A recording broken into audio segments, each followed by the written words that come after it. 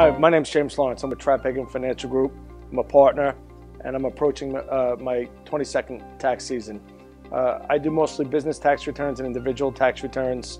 And what I'm going to talk about today is not the business tax returns, but the individuals that we meet during tax season.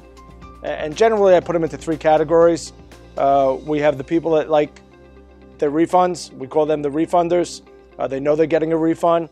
We have the procrastinators, the clients that don't want to pay anything before they have to the Internal Revenue Service.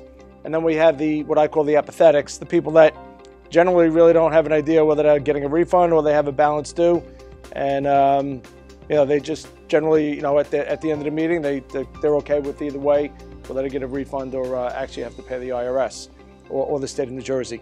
So I'm going to kind of walk through three of the three types today.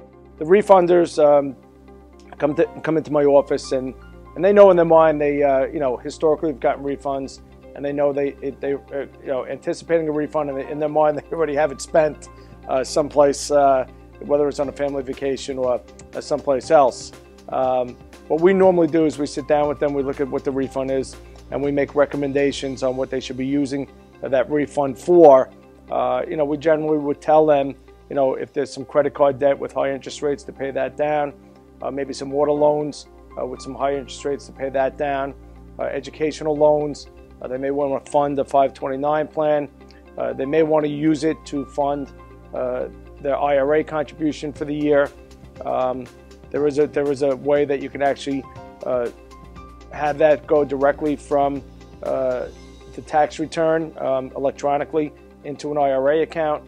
So those are some of the recommendations we make. If there's anything left over, then they can use it for what they anticipated it for, which was, a family vacation. And it's a nice time of year for them.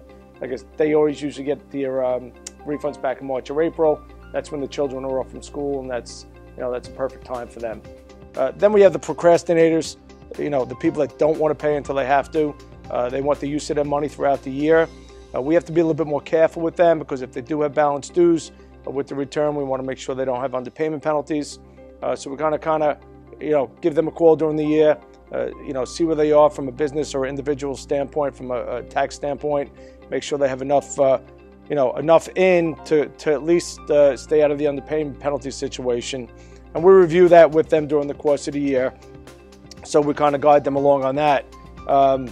So then when they do come in and they have balance dues, they understand it. Again, they're not as nice as the refunders. The refunders have it nice because they're getting some money back.